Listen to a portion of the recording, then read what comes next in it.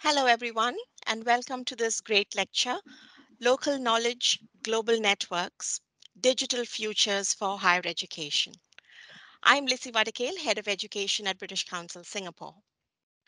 For those of you who are joining us for the first time, we started the Great Lecture Series in Singapore in 2015, and since then have engaged with academics from the UK on a whole range of topics that are of high importance to the UK, to Singapore, and indeed globally.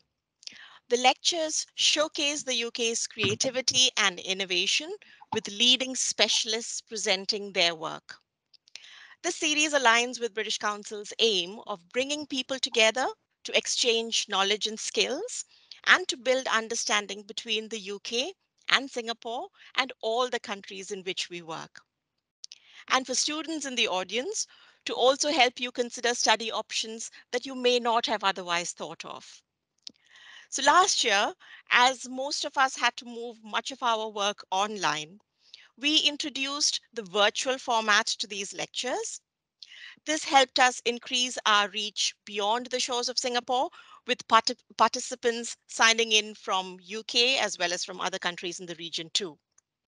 Close to 2,700 students, academics, researchers, and members of the public joined our lectures in 2021, and also leaving us with very positive feedback about how useful they found these discussions. So now in 2022, as we slowly bounce back from the global pandemic, and at least here in Singapore and thankfully in many other countries in the world, we are now seeing some return towards normalcy. We aim to continue with the great lectures, initially in their virtual format itself, but with the hope that we could have some face-to-face sessions later in the year. So please keep a lookout for information about future lectures.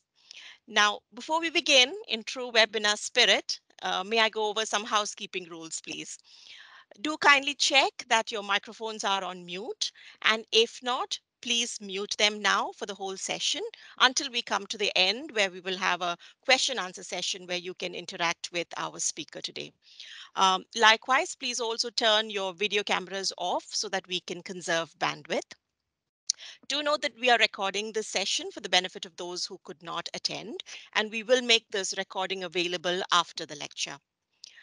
If you have any questions for our speaker, you can type these into the chat box as the lecture is proceeding, and we will try as far as possible to address as many of these as possible when Professor Howard is done with his lecture. Similarly, if you see a question in the chat that you would like the answer to as well, then please click the like button. So that will help us to prioritize the more popular questions.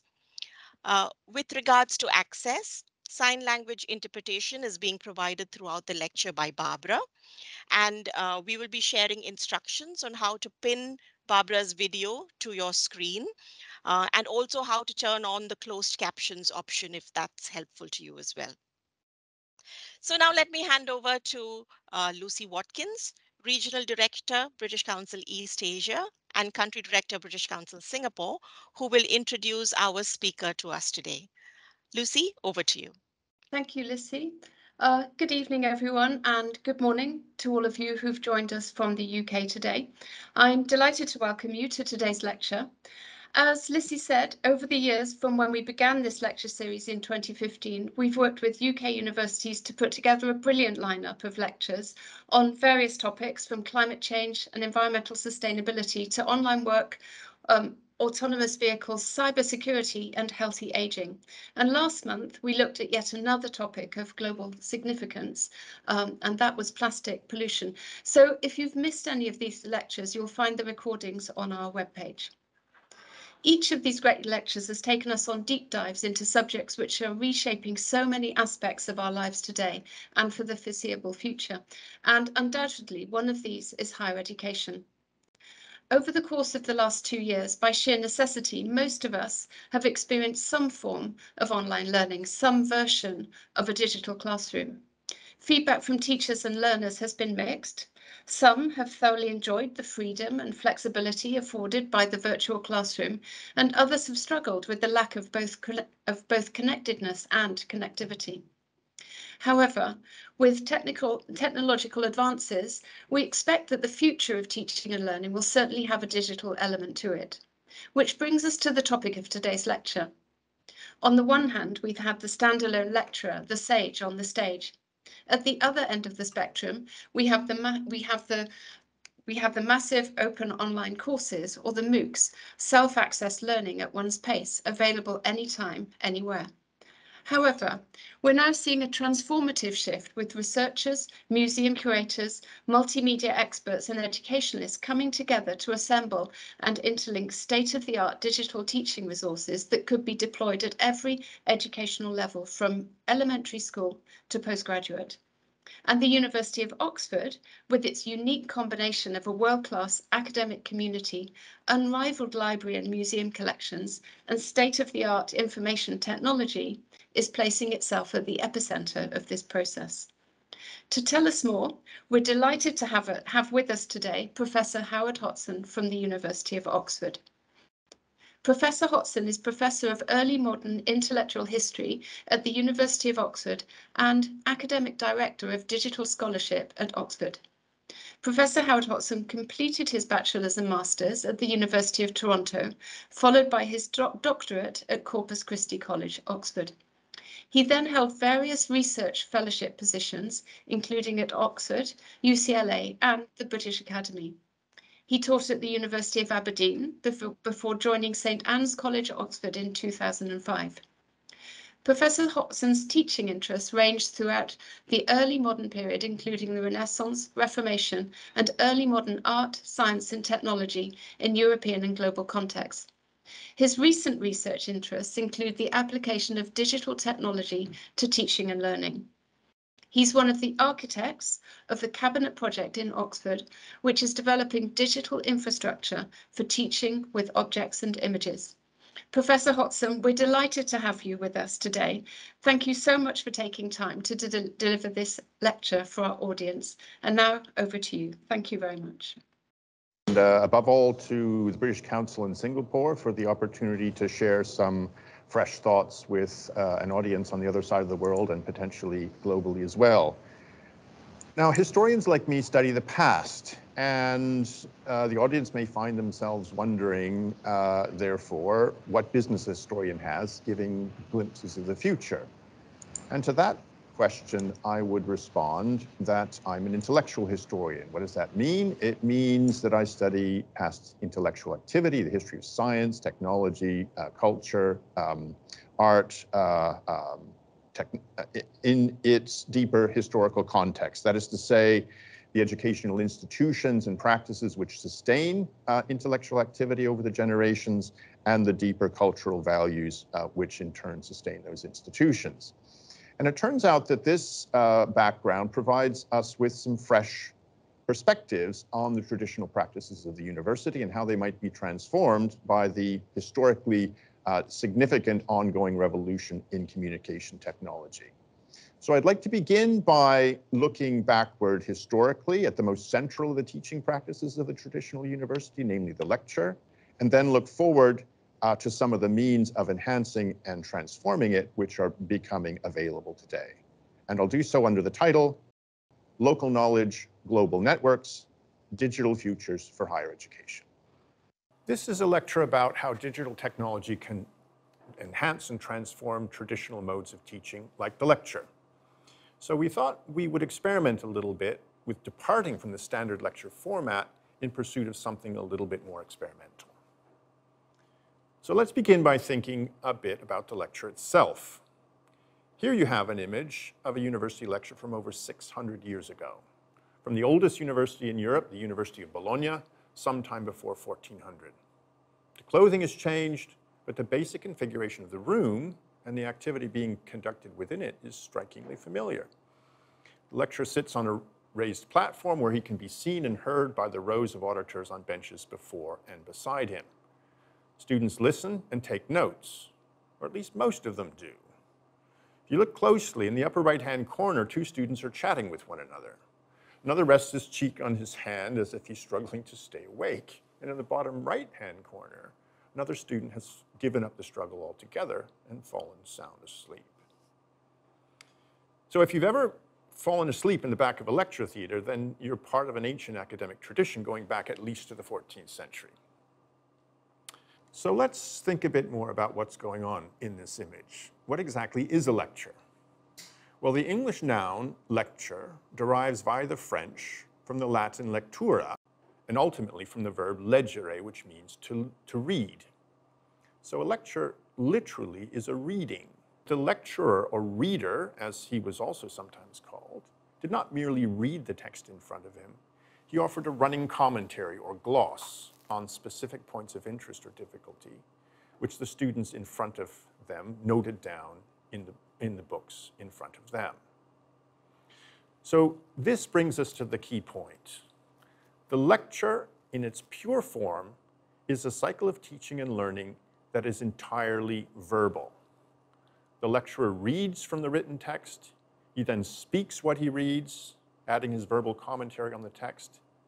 His audience, and again, the word comes from the Latin audientia, from audire, to hear. His audience, his listeners, listen to what he says. They write down the essence of what he's saying, thereby producing a written document which could become the basis of a further lecture when they rise in academic standing. So you have a cycle here of writing, reading, speaking, and listening, which is entirely verbal in nature. And this is why, for centuries, learning was so strongly associated with letters, and why education was so strongly associated with literacy, the capacity to read. Education is the process of reproducing knowledge from one generation to another. And the standardized characters known as letters are far easier to reproduce and transmit accurately than the infinite variety of other objects of experience. So letters and verbal learning have been absolutely central to the educational tradition, going right back to the foundation of the medieval universities 800 years ago.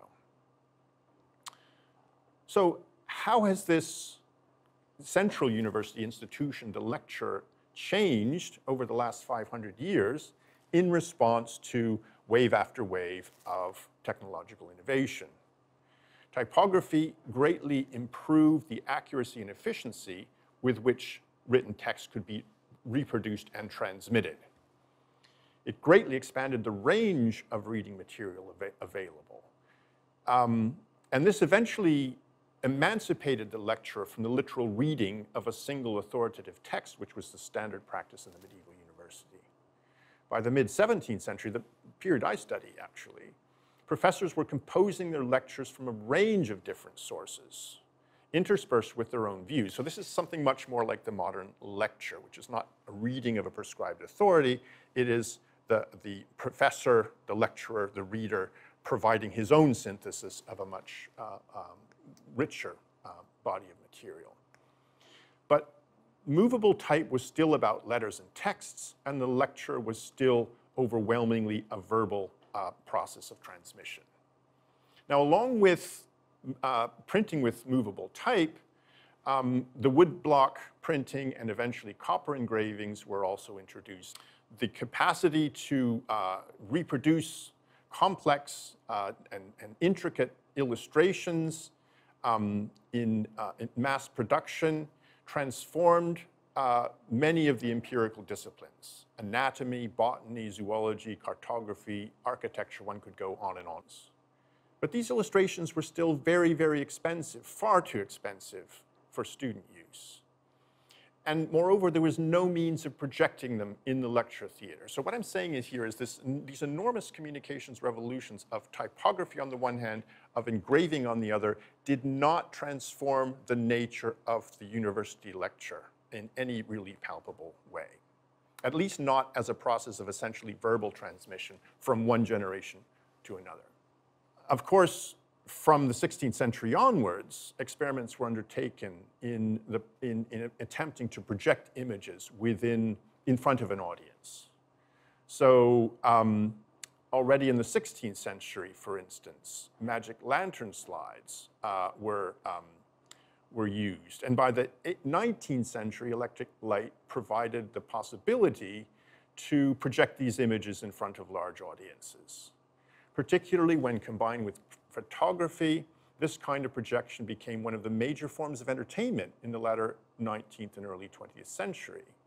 But again, this technology is too cumbersome, is too complicated for for everyday use in the classroom. Perhaps more surprisingly, the same really applies to cinema. In the early 20th century, you see a progressive revolution in the moving picture. Rise of the film industry in the 1910s, the synchronized sound and vision in the 1920s, the breakthrough of color in the 1930s, television in the 1940s and 50s. I mean, obviously, these have transformed entertainment in all kinds of ways. But again, they're too cumbersome to be used for any more than special occasions within the classroom, within the university lecture theater. So we're talking about a 500-year period in which both print technology and visual projection technology has gradually moved forward, but has had very little impact on the standard mode of transmission within the university, the lecture, which is why this image from the 14th century still looks so current today. It's really only within a very brief period in the last couple of decades where the capacity to project high-quality images in the lecture theater has been possible for the first time. And I think here particularly of PowerPoint presentations. When I began lecturing, it was the standard way of projecting an image on a screen, a piece of acetate with photocopied image on it, which you placed on a screen, and it was mirrored up into the screen. So even when PowerPoint comes on stream in the late 80s, it's still being used in this today very antiquated technology. So the real power of PowerPoint, it seems to me, is to reproduce images, including graphics. And combined with the data projector, they make it extremely easy to introduce visual material into the lecture theater for the first time in 800 years. But as a means of shifting the focus of education from words alone to words and things, the PowerPoint presentation remains inadequate for several reasons. They're typically evanescent, that is to say, they disappear after the lecturer. No one would imagine giving students a text only available for a few instants on a PowerPoint presentation, but this is what we do with images all the time. Moreover, they don't point beyond themselves. An image may point beyond itself, but the image which is only projected on the screen for a few moments during a lecture is self-contained. They lack commentary, patiently explaining in detail what you're looking at and what its significance is, and they're self-contained. They're not embedded within networks of learning materials. They don't reach out beyond the lecture itself in any very effective way. And so this is essentially the situation in which we found ourselves in February 2020, when the COVID-19 pandemic forced lecturers, whether they wanted to or not, to innovate with the use of digital technology for delivering lecture material on a global scale. Now, obviously, there were huge advantages to that, the most important being it was safe. There's no threat of contagion if people are not actually in the same room. It turns out to be very convenient. One doesn't need to travel in order to give a lecture or indeed to converse with people. It's very efficient. Different people in different places, different people in different times can participate in the same lecture. But it also has serious disadvantages. Online learning is less personal, it's less intimate, less interactive, less social, less engaging. Now, the key point for my present purposes is a slightly different one, namely that we fail to grasp the most important transformational aspect of digital technology, namely the capacity to escape from the age-old necessity of channeling our learning almost entirely through spoken, written, and printed words. So what happens if we break out of the lecture, in the strict sense of the term, and the broader educational tradition in which material is transmitted exclusively by the word, printed, written, and spoken? The interesting thing is that in doing so, we also potentially break out of the dominance of the lecturer as a sole authority with the necessity of packaging up the whole of the subject in a single-handed manner and transmitting it to the audience. Instead of the lone lecturer, in the near future, I believe we will see new generations of educational materials being created by international and interdisciplinary consortia of academic researchers, museum curators, potentially multimedia experts, and educational specialists. Instead of mere lectures in the literal sense, these materials will consist of multimedia educational resources, both harvested, ready-made from across the internet, and created from scratch for very specific topics. Instead of being produced only by well-funded teams in elite institutions, which used to be required for the creation of any kind of video or multimedia material, these materials can be assembled by just about anyone who can combine academic expertise in the subject in question with an educational flair in communicating it at the relevant educational level. And instead of serving only elite institutions, these resources can be put to the use of every educational level, wherever it might happen to be, from elementary school to taught postgraduate. We're not talking about tomorrow's technology for the most part. We're talking about technology which is already well consolidated and easily accessible. The capacity we need is the capacity to reproduce visual materials, including very high-resolution visual materials already available on the internet. The capacity to create multimedia learning experience with a facility unimaginable only a decade ago. The capacity to collaborate via the internet, and again, in a way that was literally unthinkable until very recently. And the capacity to make these materials instantly accessible everywhere via the internet, which has transformed the possibility of communication in the past couple of decades. Museums, libraries, educational institutions around the world are publishing digital images of their collections in vast quantities, many of them open access and licensed for reuse for educational purposes free of charge. Heritage organizations are also making available high-quality images of landscapes, cityscapes, buildings, and other large-scale heritage resources. 3D photogrammetry and augmented reality now provide opportunities to handle three-dimensional objects in a manner which surpasses, in some respects, the actual engagement with these objects in the museum, where, of course, they're always out of reach behind glass. Educational videos and other interactive digital learning resources are likewise proliferating on the internet, the best of which provide brief and highly effective introductions to complex subjects, very difficult to grasp in purely textual modes of teaching. So the next generation of educational materials, it seems to me, will be created by harvesting these existing materials, supplementing them with additional purpose-made content for specific topics, interlinking them with one another in multiple pathways, and providing them with appropriate commentary and annotations, which are kind of the glue which holds the whole thing together. Now, this is not, of course, a purely digital enterprise. Expert academic guidance is still needed for every stage of this process. Academic expertise is needed to provide the commentary and annotation required to make the significance of individual objects and clusters of objects clear to students at many different educational levels. Now, Oxford, it turns out, is an excellent laboratory for beginning the process of experimenting in the development of this new generation of educational materials.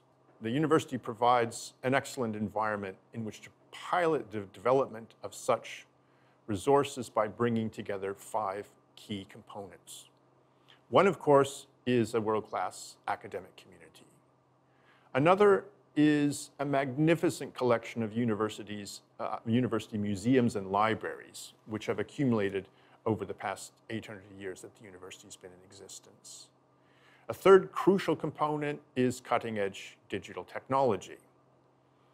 A fourth is specialist expertise in education at all levels. And the fifth is the fact that the university provides an excellent platform from which to coordinate broader intercollegiate collaboration. And in fact, if we wanted to add a 6th important component, we can also access expertise on the business models needed to make an educational experiment capable of exponential growth financially viable at this scale.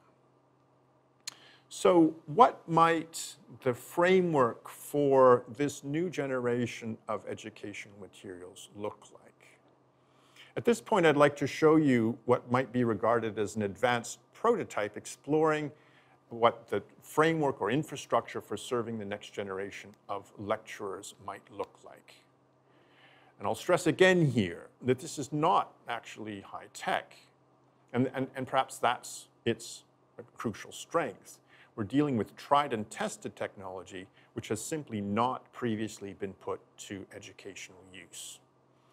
Now, the easiest way for me to expound the way in which the platform that we've developed has originated is perhaps to ground the narrative in my own teaching. I teach, amongst other things, the history of 17th century science, the period of the scientific revolution. And when I started teaching in Oxford, we were teaching largely via texts like everyone else. We read Francis Bacon, we read René Descartes, we read Galileo, we read Newton, and so on. But I found this increasingly frustrating for a number of reasons. Most fundamentally, perhaps, this period, the 17th century, is a period in which European science turned decisively from words to things, from the study of the great text of classical antiquity, characteristic of the Renaissance, to the direct empirical observation of the natural world. And of course, also when new instruments were invented, like the telescope and the microscope, to assist the senses in this new mode of inquiry. And new processes were developed as well, experimental engagement with the natural world. This is the period when new facilities were established in and outside the university. Botanical gardens, anatomical theaters, museum collections. And in fact, Oxford possesses many of these, but we were not in a position to integrate them fully into our teaching. So it's increasingly frustrating to teach this material overwhelmingly from texts. And what we needed was a digital platform for teaching with objects and images alongside the texts. So what we needed was a digital platform for teaching with objects and images as well as texts. We've called this system Cabinet, and that's because it's inspired by the cabinets of curiosities, which were such a striking feature of the sort of intellectual culture of Europe in the 16th and 17th centuries. This was a period where Europe was being flooded with all kinds of outlandish and unheard of natural historical specimens and also artisanal artifacts from all over the world as Europe was connected with the rest of the world for the first time. And this profoundly stimulated the emotion of curiosity and really transformed it from a vice into a virtue, something which stimulated new kinds of learning going forward. And that's exactly the kind of attitude that we want to stimulate in students. So here you have the sort of basic page identifying the components of this course on 17th century science that I was talking about. And as you can see, it's organized in terms of an Oxford University history course. There are 8 classes for each of the 8 weeks of the term, and there are 4 tutorials on which students write individual essays. And if you click on any one of these individual topics, you get a further structure of more specific topics underneath that. If you click on any one of those, then you're provided with a well-organized display of the specific objects that you need to study. And if you click on any one of those objects, then you're drilling down into the actual images themselves and the commentary on them. And this is the kind of page which turns up at that point. You can see the image at the top of the page, commentary on it below. In this case, it's an image which is annotated. We can annotate the images and then link out from those annotations to other resources on the system, including very high resolution two-dimensional images, which in many cases have simply been harvested from pre-existing material on the internet, and also linking through to a surprising variety of other pre-existing resources like this three-dimensional panorama of the interior of the Divinity School in Oxford, that is to say the medieval chamber for teaching theology, the Queen of the Sciences, in the 15th century. Likewise, we can embed three-dimensional visualizations on the system. And here you have another particularly striking example of a object from the Ashmolean University Museum of Art and Antiquities. And as you can see, as you move the object around, the annotations stay in the relevant place on the image. So again, we can not only manipulate, but also annotate three-dimensional objects as well. Here's another example of the sort of functionality which allows us to bring together genuinely multimedia packages of learning materials. This is an armillary sphere. An armillary sphere is an absolutely standard instrument for understanding and for calculating the motions of the heavenly bodies throughout the medieval period into the early modern period. This is fundamental for understanding early modern astronomy, but it's not an easy thing to grasp the significance of if all you have is a textual description, or indeed a static two-dimensional image. But here we have an example of the sort of pre-existing videos which are already available on the internet, in this case created by the History of Science Museum in Oxford, which provide a much easier access for students to understand what this instrument is designed to do, how it works, what its broader significance is. So these are examples of the kind of functionality which allows us to bring together from existing material and bespoke newly created material these multimedia learning packages. And the other point to stress here is the steadily expanding variety of uses to which this technology can be put. So here, for instance, we have what is effectively a research monograph. A research monograph explaining, in this case, how material from the Oxford Botanical Garden passed through the Oxford Herbaria, that is to say the collection of dried plant specimens in the 17th century, to create the first great scientific publication published by the Oxford University Press in the latter 17th century. Here you have a more typical use case, an undergraduate paper, in this case using objects from the Ashmolean to introduce material culture into the study of 18th century literature, bringing alive all kinds of aspects of the literature which is otherwise difficult for students to appreciate.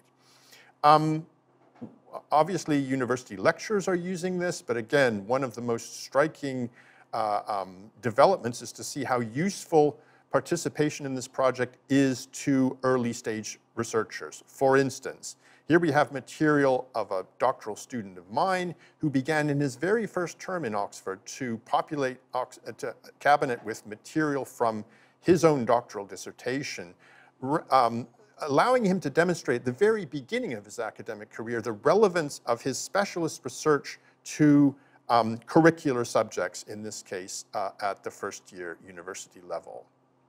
In fact, my own undergraduates have been contributing material as well, which they write, some of them engaging closely with the kind of visual and material sources, and coming up with fresh and interesting insights which really need to be captured for the use of subsequent generations of students. Likewise, reaching outside the university, here we have an example of cabinet use for public engagement. A whole consortium of scholars, not only in Oxford, but outside, in the Sorbonne, in other British universities, in Berlin, and so on, trying to put Soviet Central Asia on the map with that wonderful formula of depicting this historical topic with 100 objects, illustrating many different dimensions of the phenomenon. We've been using it for museum exhibitions as well, and this is another really interesting development. Cabinet is largely about bringing the museum into the classroom, but we also want to bring the classroom back into the museum.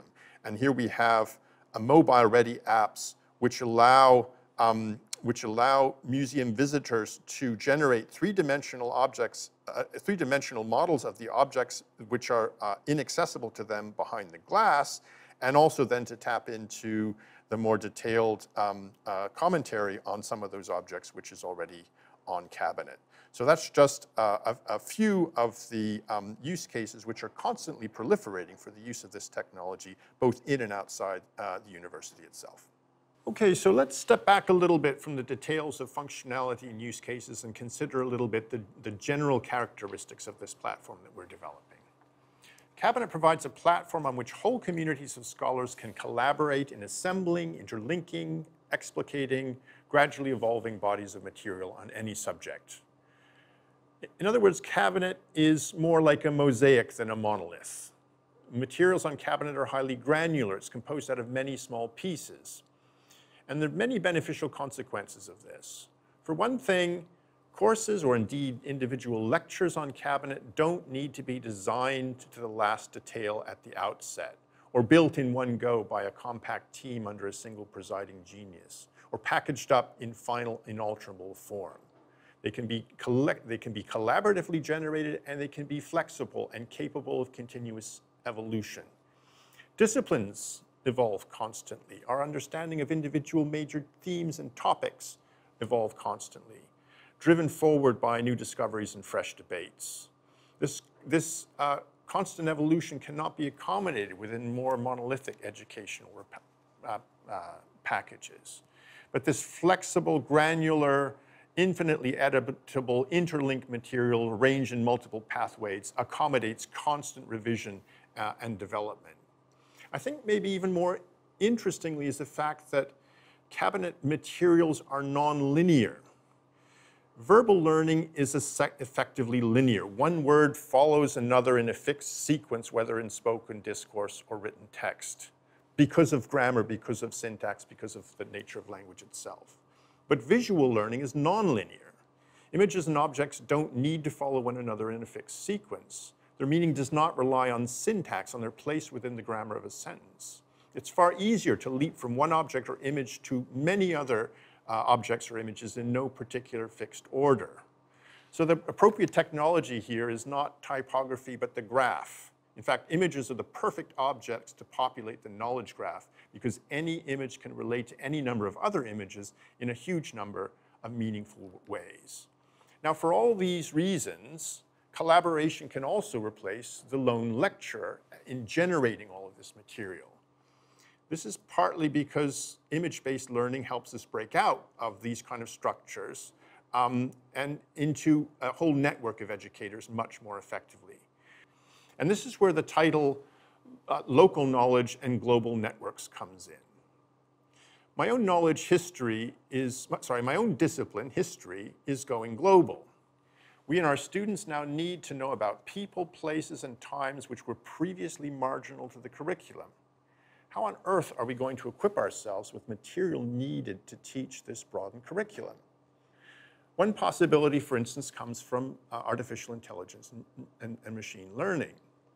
Imagine a whole ocean of carefully curated material of the kind I've been describing, and pathways through it curated by experts for specific educational purposes. At this point, additional pathways can be plotted by machine learning and artificial intelligence based on all kinds of parameters like the color, the size, the shape, the material of objects, the type, the place of origin, the time of creation, and all kinds of other associations. So one can imagine curated pathways by academic experts supplemented by an almost infinity of pathways, linking networks of association, linking these objects with one another, generated by AI and machine learning. Another higher technology possibility comes from immersive technologies. Imagine, for instance, bringing together on a regular basis handfuls of specialists on a very particular subject scattered around the globe. This is where we begin to see the best of both worlds, not sacrificing the intimacy, the very direct interpersonal relationship of people in a confined space, focused on the same object, in order to reach out beyond any particular locality and network further with people around the globe, wherever they may happen to be. Whatever we are doing now, in other words, it's transitional. Now let me conclude with a few disclaimers. I do not, of course, foresee the end of residential higher education. Oxford, with its ancient system of colleges, is as deeply committed to teaching students residing on site as any university in the world. I also don't foresee the end of the intimate tutorial involving one tutor and 2 or 3 students in a confined space. Nor would I want to see the end of actual handling sessions, those rare opportunities which students have to actually handle physical museum objects, obviously in a tightly controlled setting. Still less do I see the end of the lecture as an enriched and enhanced experience. In fact, I find personally that lecturing over a well-worked body of material on cabinet solves beautifully a dilemma that I've always felt as a lecturer. So to conclude, we are very much still in the process of coming into possession of incomparably the most powerful communication technology the world has ever known. Education is all about communication. The university, I like to say, is one of the most successful pieces of information technology ever invented. The challenge, therefore, is to adapt, to reinvent key aspects of the university in order to harness the benefits of this new mode of communication to the core mission of the university, while using them to enhance and preserve all that's best about traditional academic practice. The challenge is not so much technological. We have the technology. It's cultural and economic. If we can adapt existing practices and forge the new relationships needed to use this technology effectively, we can help take education into a new era and to realize some of the brighter futures for higher education in the next few years. That's a glimpse into possible futures in the development of educational technology from a university teacher.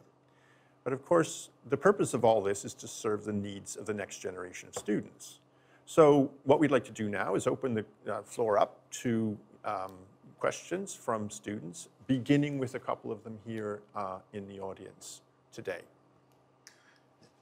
In thinking about just how flexible and how visual this tool is, what about the very young students, the secondary school students? How can they use Cabinet to sharpen their interests, explore, but also follow their own secondary school curriculum? Yeah, this is a project which has been sort of born and bred at the university level, but the more questions like this we feel, the clearer it becomes that the same principles can be adapted to school. I think today's students are visual learners. They respond to images because they've been confronted with them in much greater quantity than previous generations. I think today's students are nonlinear as well. They're graph learners. They connect everything with everything, and they're active learners. They like to be provided with multiple options at every stage of the learning experience. Obviously, in order to adapt this material for school use, we need to collaborate with experts in education who understand how to communicate with younger children much more effectively than we do at the university level. So this adds a whole nother level of collaboration to the project. But the really intriguing thing is to use material designed for school students to also help them overcome this barrier between school and university. There's a real problem in this country, in many others, of students being intimidated from applying to the best universities in the country by this notion that they're inaccessible to ordinary people. And if able students from whatever background find themselves working with highly stimulating and interesting educational materials born and bred in a university like Oxford and linked through to university level material, which they can also begin to study and find stimulating and interesting, we like to think that it will encourage them to think that those kind of institutions, university institutions, are places where they could also thrive. And that would be a whole nother contribution of this technology to overcoming one of the major educational challenges of the moment. Yeah, also, I guess, moving on to tertiary education, undergraduate students become like these central figures who can enjoy the benefits of this kind of technology. So what kind of feedback do you get from undergraduate students, and what kind of experiences do they mostly get out of Cabinet? Well, interestingly, the sort of focus groups that we've had to date have been very encouraging in that regard. You know, you put a microphone in front of them, you encourage them to talk, and they say very much the sort of things that you'd hope them to. They find visual learning highly attractive. Typically, the historians that I teach have been taught to associate an historical source with a historical text. They've been taught to read texts. They haven't been taught to read images, but it's a kind of emancipation for them to develop that capacity to read and interrogate an image. And they feel, they say that they feel that this is fresh territory for them. This is not something that has already been picked over endlessly by previous generations of students. There's something fresh and interesting to say. But the other thing that I think they particularly appreciate about Cabinet is that you can take these very rich multimedia packages, linking out to videos, linking out to 3D visualizations, linking out to material on and off Cabinet itself, creating curricula composed of many, many different objects and images, but you package it together in a really coherent way where they always know where they are. It's very useful for them preparing for a lecture or a tutorial. Actually, in the lecture and tutorial, sometimes we teach directly from Cabinet, and also for revisions for examination. So you can enrich the body of material that they're studying without disorientating them or without requiring them to spend most of their time going from library to library looking for the books that they need in order. So this is one of the features of this kind of material which undergraduate students particularly enjoy. But we'd be also very interested to field some questions from students and others in the broader audience, and that's what we're going to do in the final section of this session.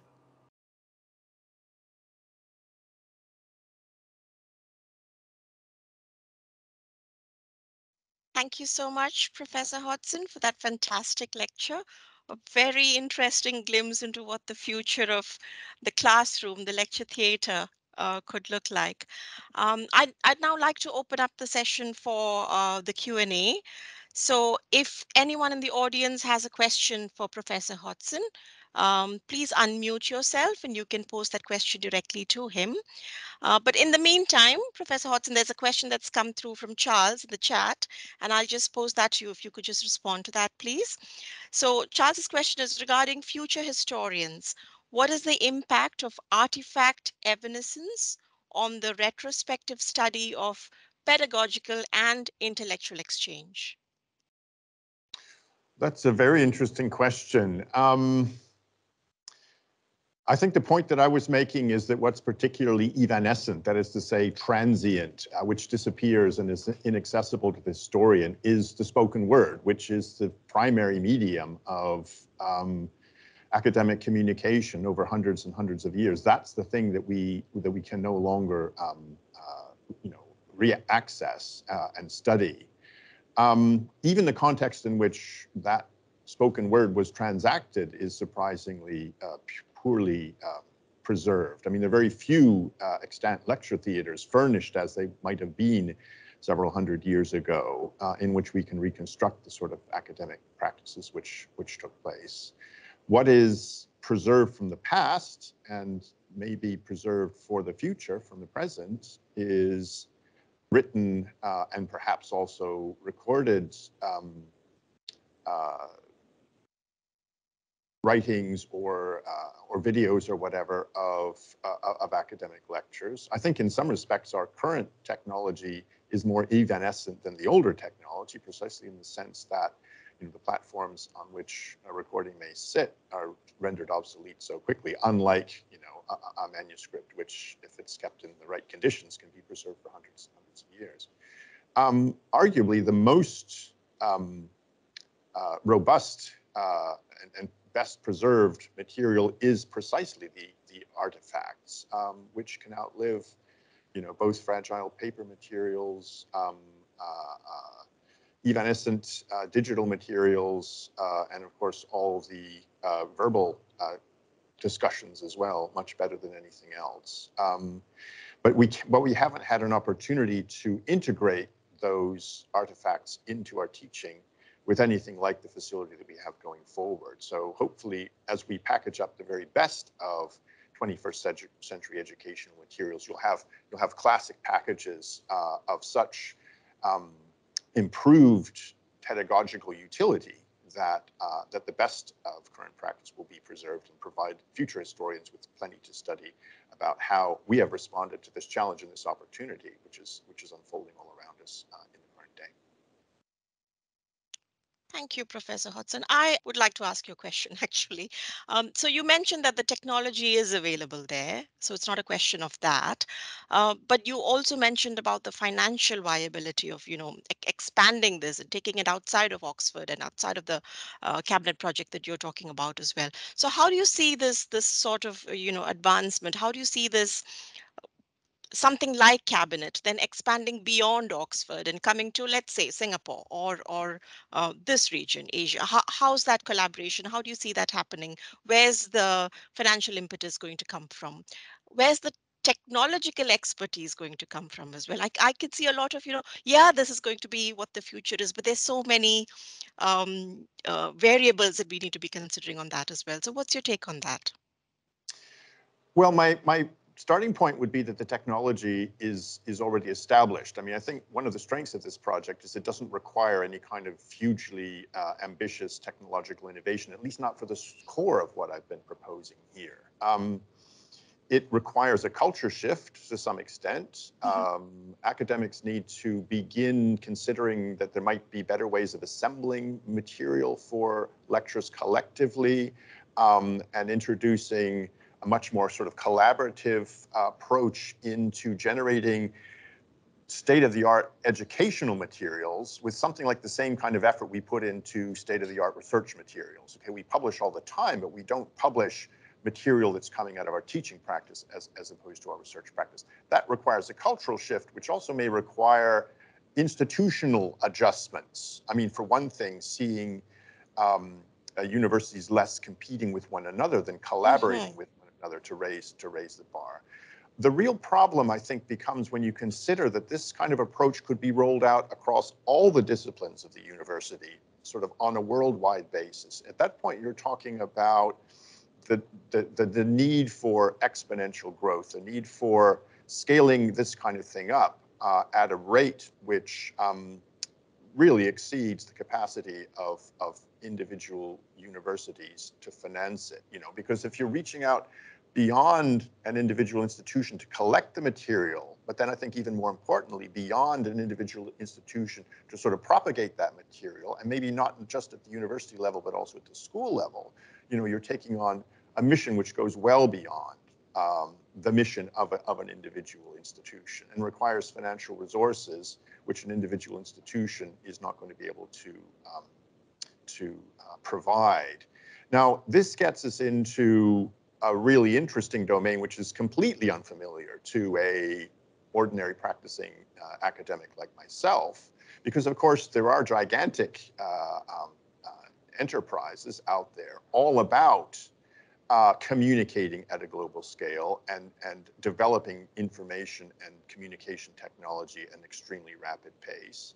And as we all know, this is one of the most lucrative, profitable growth industries, in the world at the moment. So the question then may become how to tap into some of the resources, financial and otherwise, of that gigantic industry while preserving the creative, generative potential of academic culture, where people exchange the best of their material, whether from the research side or from the teaching side, for the public benefit, with the expectation that what has been freely given will be freely passed on to people wherever they may happen to be. So there's a very interesting problem to be resolved there, generating the finance necessary to sustain potentially exponential growth of this kind of technology, while also sustaining the kind of values which generate the academic content. So I don't have a easy answer to your question, but I would say this is something on which a lot of attention and I think also ingenuity are going to be invested in the very near future. And you raised that point that was going through my head as well, Prof. Hotson, about that moving away from that competition and going into that collaboration, freely sharing and freely passing on. We are a ways away from reaching that perfect state, but I think, there is potential to get there. Um, Digital could you tell us? technology, digital technology is perfect for that, right? Because it is the first technology ever created, which allows everyone to communicate with everyone in this kind of free and open way. So it's Mhm. almost like the technology is leading us in that direction. We need to find the institutional arrangements to seize that opportunity. And would you be able to share, Professor Hotson, how Cabinet is looking forward to that collaboration? What do you have in the pipeline? Well, I could give you one instance which is actually quite central to the work that we're doing at the moment, which I didn't actually touch on in the lecture. And this is not only creating educational resources at every level of the sort of university teaching, including taught postgraduate and research monographs and this kind of thing, but also beginning to relate that to pre-university teaching, perhaps in secondary school in the first instance, and then uh, at the earlier educational levels. This is potentially an extremely exciting for a number of reasons. One of those reasons is that having created a new generation of educational materials at the university level, we can filter some of that down to the secondary school level in a way that enhances the educational experience, the learning experiences of students prior to university. And also, we would hope, helps encourage students from what one might call unconventional backgrounds where they're not traditionally recruiting into universities and particularly elite universities, having encountered in their secondary schooling a new generation of educational materials born and bred in universities like mine, which they find more stimulating, they find more engaging, a more awakening of their curiosity, their desire to learn more.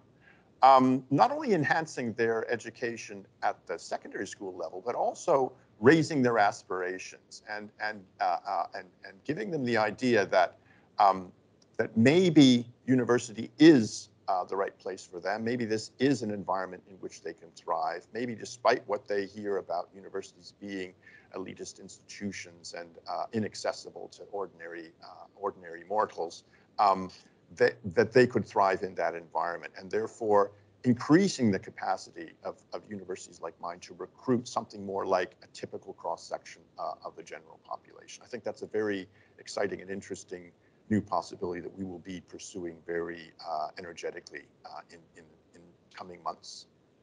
And a very promising future to look forward to then.